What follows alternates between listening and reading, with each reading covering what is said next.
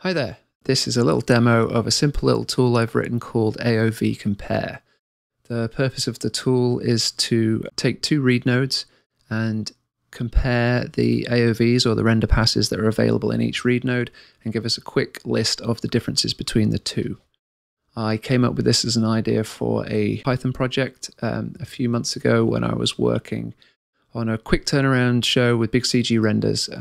It was such a short deadline, the look dev for the renders never really got locked down, so every new render had a different set of AOVs, it had different mats, it had different lights, and it would often break our Nuke scripts that we'd built the day before because layers had changed, names of layers had changed, and it was a bit of a mess. And there were so many layers in these renders that it was not easy to just look at the list of AOVs in the viewer and work out what had changed. So I thought Python could do that for us. So here's my tool. I have 4 renders here, 4 versions of the same render. It's not a very good render, just did it in Nuke as a test. But if you look up here, you can see that each version of the render has different AOVs. Some are the same, some are different, and they are different between each version. So if I select these 2 read nodes here and I run my script compare AOVs, it will pop up this little dialog box and it will say, oh, render version 1 has the following AOVs that are not in render version 2. So we know that emissive and mats were in version 1, they're not in version 2 anymore, so they've been removed in the new version, and render version 2 has the following AOVs that are not in render version 1.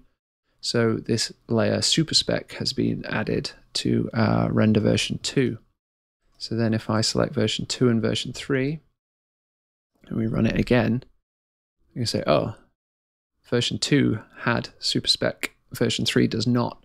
So they decided superspec was a bad idea and they took that out of render version 3. But you could see that render version 3 didn't have anything added, so we just saw that render version 2 had something that wasn't there anymore.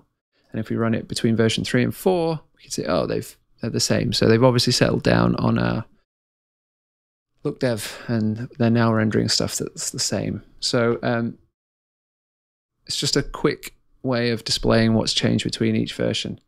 And you can see here that I also print out the results to the script editor.